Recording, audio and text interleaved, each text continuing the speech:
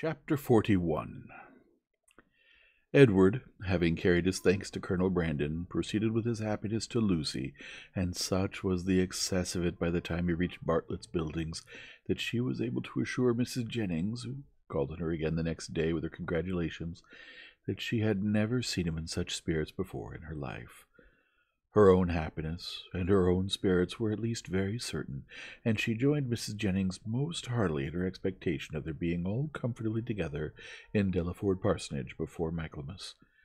So far was she at the same time from any backwardness to give Eleanor that credit which Edward would give her, that she spoke of her friendship for them both with the most grateful warmth, was ready to own all their obligation to her, and openly declared that no exertion for their good on Miss Dashwood's part, either present or future, would ever surprise her, for she believed her capable of doing anything in the world for those she really valued. As for Colonel Brandon, she was not only ready to worship him as a saint, but was moreover truly anxious that he should be treated as one in all worldly concerns, anxious that his tithe should be raised to the utmost, and scarcely resolved to avail herself at Delaford, as far as she possibly could, of his servants, his carriage, his cows, and his poultry. It was now above a week since John Dashwood had called in Berkeley Street, and since that time no notice had been taken by them of his wife's indisposition beyond one verbal inquiry. Eleanor began to feel it necessary to pay her a visit. This was an obligation, however, which not only opposed her own inclination, but which had not the assistance of any encouragement from her companions. Marianne, not contented with absolutely refusing to go herself, was very urgent to prevent her sister's going at all, and Mrs. Jennings, though her carriage was always at Eleanor's service, so very much disliked Mrs. John Dashwood that not even her curiosity to see how she looked after the late discovery, nor her strong desire to affront her by taking Edward's part, could overcome her unwillingness to be in her company again. The consequence was that Eleanor set out by herself to pay a visit for which no one could really have less inclination, and to run the risk of a tete-a-tete with a woman whom neither of the others had so much reason to dislike. Mrs. Dashwood was denied, but before the carriage could turn from the house, her husband accidentally came out. He expressed great pleasure in meeting Eleanor, told her that he had been just going to call in Berkeley Street, and assuring her that Fanny would be very glad to see her, invited her to come in. They walked upstairs into the drawing-room. Nobody was there. "Fanny is in her own room, I suppose," said he. "I will go to her presently, for I am sure she will not have the least objection in the world to seeing you. Very far from it, indeed. Now, especially, there cannot be, but, however, you and Marianne were always great favourites. Why would not Marianne come?" Eleanor made what excuse she could for her. "I am not sorry to see you alone," he replied, "for I have a good deal to say to you. This living of Colonel Brandon's, can it be true? Has he really given it to Edward? I heard it yesterday by chance, and was coming to you on purpose to inquire farther about it." "It is perfectly true. Colonel Brandon has given the living of Delaford to Edward." "Really? Well, this is very astonishing. No relationship, no connection between them, and now that livings fetch such a price. What was the value of this?" "About 200 a year." "Very well. For the next presentation to a living of that value, supposing the late incumbent to have been old and sickly and likely to vacate it soon, you might have got, I dare say, £1,400.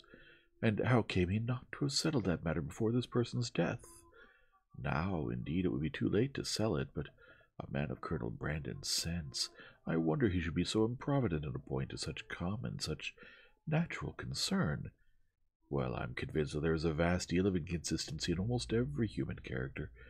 I suppose, however, on recollection, that the case may probably be this. Edward is only to hold the living till the person to whom the Colonel has really sold the presentation is old enough to take it. Aye, that's the fact, depend upon it." Eleanor contradicted it, however, very positively, and by relating that she had herself been employed in conveying the offer from Colonel Brandon to Edward, and therefore must understand the terms on which it was given, obliged him to submit to her authority. "It is truly astonishing," he cried, after hearing what she said. "What could be the Colonel's motive?" A very simple one. To be of use to Mr. Ferrars. Well, well, whatever Colonel Brandon may be, Edward is a very lucky man. You will not mention the matter to Fanny, however, for though I broke it to her, and she bears it vastly well, she will not like to hear it much talked of. Eleanor had some difficulty here to refrain from observing that she thought Fanny might have borne with composure an acquisition of wealth to her brother, by which neither she nor her child could be possibly impoverished. Mrs. Ferrars, added he, lowering his voice to the tone becoming so important a subject, knows nothing about it at present, and I believe it will be best to keep it entirely concealed from her as long as may be. When the marriage takes place, I fear she must hear of it all. But why should such a precaution be used? Though it is not to be supposed that Mrs. Ferrars can have the smallest satisfaction in knowing that her son has money enough to live upon, for that must be quite out of the question. Yet why, upon her late behavior, is she supposed to feel at all? She has done with her son. She cast him off forever, and has made all those over whom she had any influence cast him off likewise. Surely, after doing so, she cannot be imagined liable to any impression of sorrow or of joy on his account. She cannot be interested in anything that befalls him. She would not be so weak as to throw away the comfort of a child, and yet retain the anxiety of a parent. Ah, Eleanor, said John, your reasoning is very good, but it is founded on ignorance of human nature. When Edward's unhappy match takes place, depend upon it, his mother will feel as much as if she had never discarded him, and therefore every circumstance that may accelerate that dreadful event must be concealed from her as much as possible. Mrs. Ferrars can never forget that Edward is her son. You surprise me. I should think it must nearly have escaped her memory by this time. You wrong her exceedingly. Mrs. Ferrars is one of the most affectionate mothers in the world. Eleanor was silent. We think now, said Mr. Dashwood after a short pause, of Robert's marrying Miss Morton. Eleanor, smiling at the grave and decisive importance of her brother's tone, calmly replied, The lady, I suppose, has no choice in the affair. Choice? How do you mean? I only mean that I suppose, from your manner of speaking, it must be the same to Miss Morton, whether she marry Edward or Robert. Certainly there can be no difference, for Robert will now to all intents and purposes be considered as the eldest son, and as to anything else, they are both very agreeable young men. I do not know that one is superior to the other. Eleanor said no more, and John was also for a short time silent. His reflections ended thus. Of one thing, my dear sister, kindly taking her hand and speaking in an awful whisper, I may assure you, and I will do it, because I know it must gratify you. I have good reason to think, indeed I have it from the best authority, or I should not repeat it, for otherwise it would be very wrong to say anything about it. But I have it from the very best authority, not that I ever precisely heard Mrs. Ferrars say it herself, but her daughter did, and I have it from her, that in short, whatever objections there might be against a certain connection, you understand me, it would have been far preferable to her. It would not have given her half the vexation that this does. I was exceedingly pleased to hear that Mrs. Ferrars considered it in that light, a very gratifying circumstance, you know, to us all. It would have been beyond comparison, she said, the least evil of the two, and she would be glad to compound now for nothing worse. But, however, all that is quite out of the question, not to be thought of or mentioned. As to any attachment, you know, it never could be, all that is gone by. But I thought I would just tell you of this, because I knew how much it must please you. Not that you have any reason to regret, my dear Eleanor.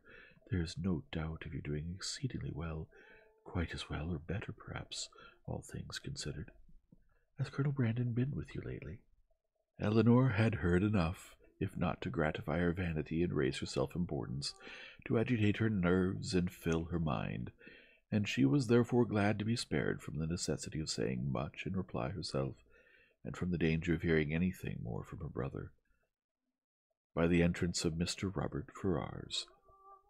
After a few moments' chat, John Dashwood, recollecting that Fanny was yet uninformed of her sister's being there, quitted the room in quest of her, and Elinor was left to improve her acquaintance with Robert, who, by the gay unconcern, the happy self-complacency of his manner, while enjoying so unfair a division of his mother's love and liberality, to the prejudice of his banished brother, earned only by his own dissipated course of life, and that brother's integrity, was confirming her most unfavorable opinion of his head and heart.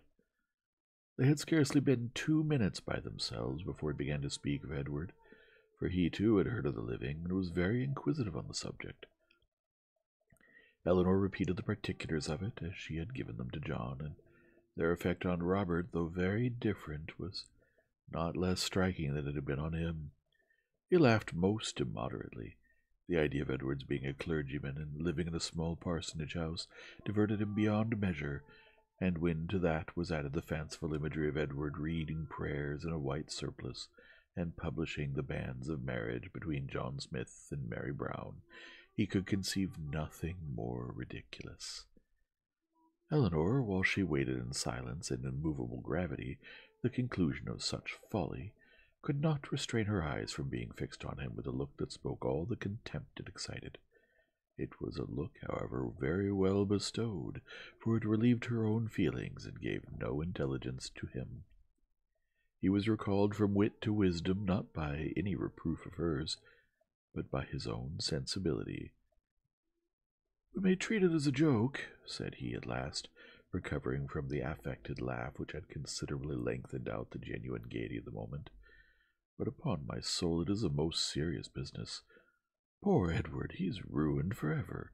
I am extremely sorry for it, for I know him to be a very good-hearted creature, as well-meaning a fellow perhaps as any in the world. You must not judge of him, Miss Dashwood, from your slight acquaintance. Poor Edward! His manners are certainly not the happiest in nature, but we are not all born, you know, with the same powers, the same address.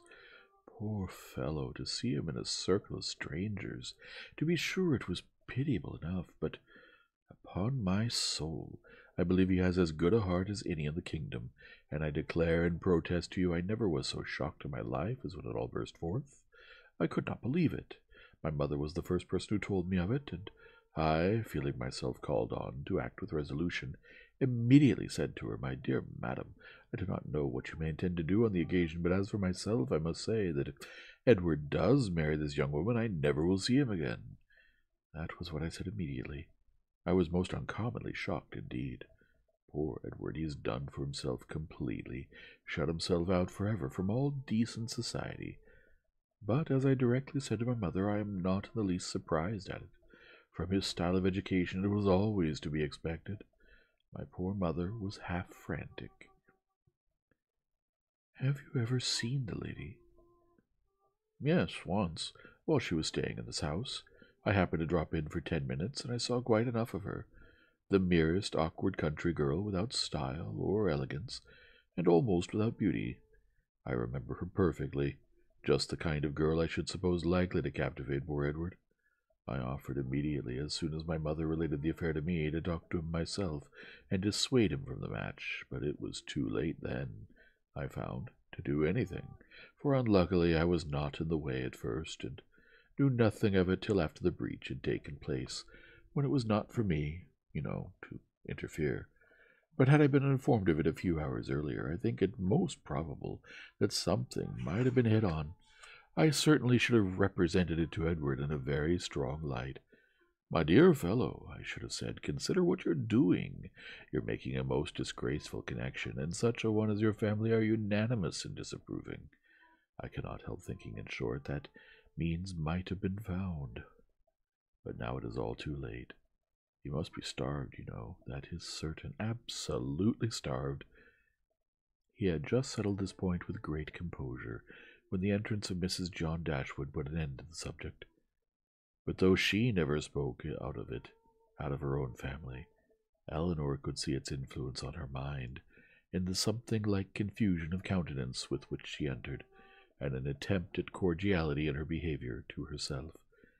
She even proceeded so far as to be concerned to find that Elinor and her sister were so soon to leave town, as she had hoped to see more of them, an exertion in which her husband, who attended her into the room and hung enamored over her accents, seemed to distinguish everything that was most affectionate and graceful. Chapter 42. One other short call in Harley Street, in which Eleanor received her brother's congratulations on their travelling so far towards Barton without any expense, and on Colonel Brandon's being to follow them to Cleveland in a day or two, completed the intercourse of the brothers and sisters in town, and a faint invitation from Fanny to come to Norland whenever it should happen to be in their way, which of all things was the most unlikely to occur, with a more warm though less public assurance from John to Eleanor of the promptitude with which he could come to see her at Delaford, was all that foretold any meeting in the country. It amused her to observe that all her friends seemed determined to send her to Delaford, a place in which, of all others, she would now least choose to visit or wish to reside, for not only was it considered as her future home by her brother and Mrs. Jennings, but even Lucy, when they parted, gave her a pressing invitation to visit her there. Very early in April, and tolerably early in the day, the two parties from Hanover Square and Berkeley Street set out from their respective homes to meet, by appointment, on the road. For the convenience of Charlotte and her child, they were to be more than 2 days on their journey, and Mr. Palmer, travelling more expeditiously with Colonel Brandon, was to join them at Cleveland soon after their arrival. Marianne, few as had been her hours of comfort in London, and eager as she had long been to quit it, could not, when it came to the point, bid adieu to the house in which she had for the last time enjoyed those hopes and that confidence in Willoughby, which were now extinguished forever, without great pain. Nor could she leave the place in which Willoughby remained, busy in new engagements and new schemes in which she could have no share, without shedding many tears. Eleanor's satisfaction at the moment of removal was more positive. She had no such object for her lingering thoughts to fix on. She left no creature behind from whom it would give her a moment's regret to be divided forever. She was pleased to be free herself from the persecution of Lucy's friendship. She was grateful for bringing her sister away unseen by Willoughby since his marriage, and she looked forward with hope to what a few months of tranquillity at Barton might do towards restoring Marianne's peace of mind and confirming her own.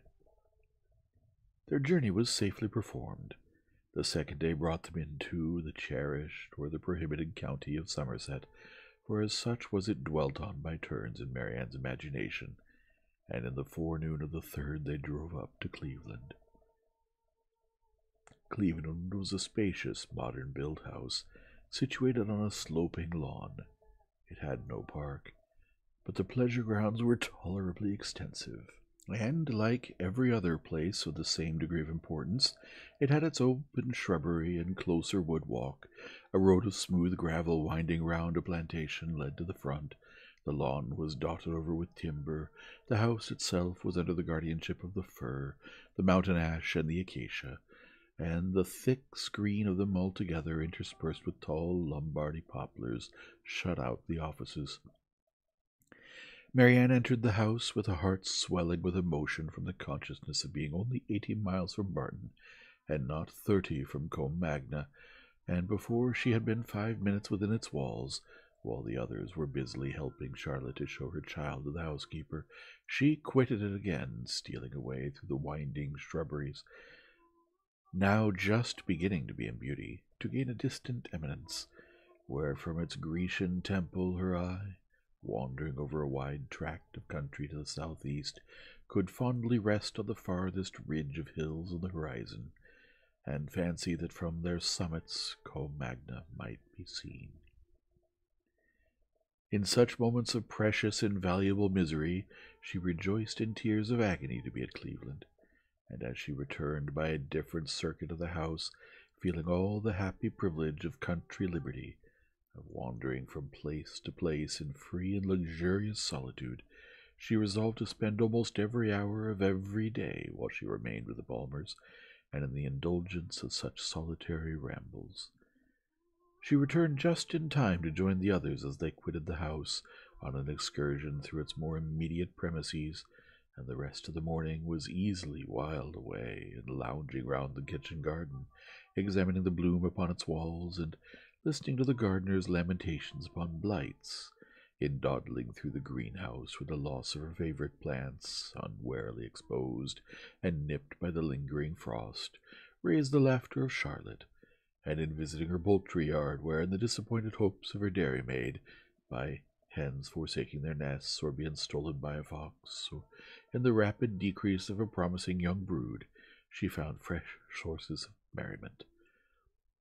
The morning was fine and dry, and Marianne, in her plan of employment abroad, had not calculated for any change of weather during their stay at Cleveland. With great surprise, therefore, did she find herself prevented by a settled rain from going out again after dinner. She had depended on a twilight walk to the Grecian temple, and perhaps all over the grounds, and an evening merely cold or damp would not have deterred her from it. But a heavy and settled rain, even she could not fancy dry or pleasant weather for walking. Their party was small, and the hours passed quietly away. Mrs. Palmer had her child, and Mrs. Jennings her carpet work. They talked of the friends they had left behind, arranged Lady Middleton's engagements, and wondered whether Mr. Palmer and Colonel Brandon would get farther than reading that night. Eleanor, however, little concerned in it, joined in their discourse, and Marianne, who had the knack of finding her way in every house to the library, however it might be avoided by the family in general, soon procured herself a book. Nothing was wanting on Mrs. Palmer's side that constant and friendly good humour could do to make them feel themselves welcome. The openness and heartiness of her manner more than atoned for that want of recollection and elegance which made her often deficient in the forms of politeness. Her kindness, recommended by so pretty a face, was engaging. Her folly, though evident, was not disgusting, because it was not conceited, and Eleanor could have forgiven her everything but her laugh. The two gentlemen arrived the next day to a very late dinner, affording a pleasant enlargement of the party, and a very welcome variety to their conversation, which a long morning of the same continued rain had reduced very low. Eleanor had seen so little of Mr. Palmer, and in that little had seen so much variety in his address to her sister and herself, that she knew not what to expect to find him in his own family. She found him, however, perfectly the gentleman in his behaviour to all his visitors, and only occasionally rude to his wife and her mother. She found him very capable of being a pleasant companion, and only prevented from being so always by too great an aptitude to fancy himself as much superior to people in general as he must feel himself to be to Mrs. Jennings and Charlotte. For the rest of his character and habits, they were marked, as far as Eleanor could perceive, with no traits at all unusual in his sex and time of life.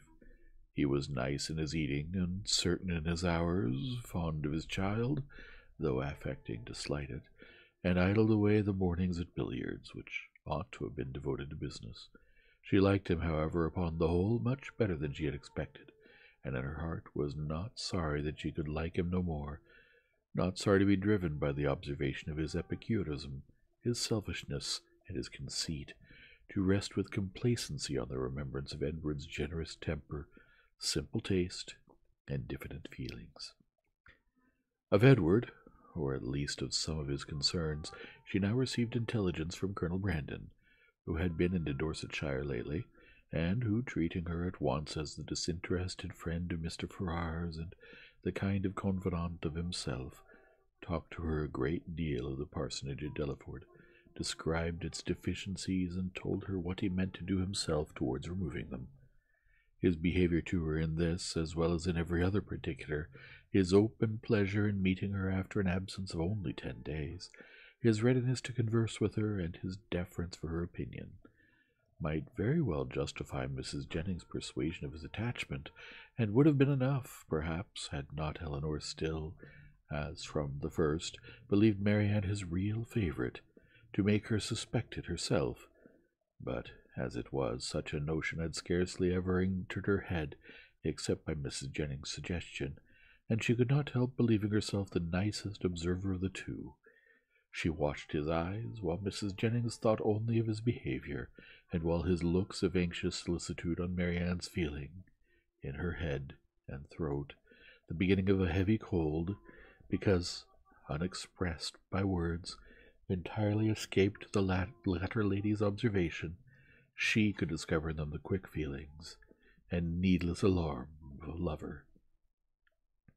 2 delightful twilight walks on the 3rd and 4th evenings of her being there, not merely on the dry gravel of the shrubbery, but all over the grounds, and especially in the most distant parts of them, where there was something more of wildness than in the rest, where the trees were the oldest, and the grass the longest and wettest, had, assisted by the still greater imprudence of sitting in her wet shoes and stockings, given Marianne a cold so violent as, though for a day or two trifled with or denied, would force itself by increasing elements on the concern of everybody and the notice of herself.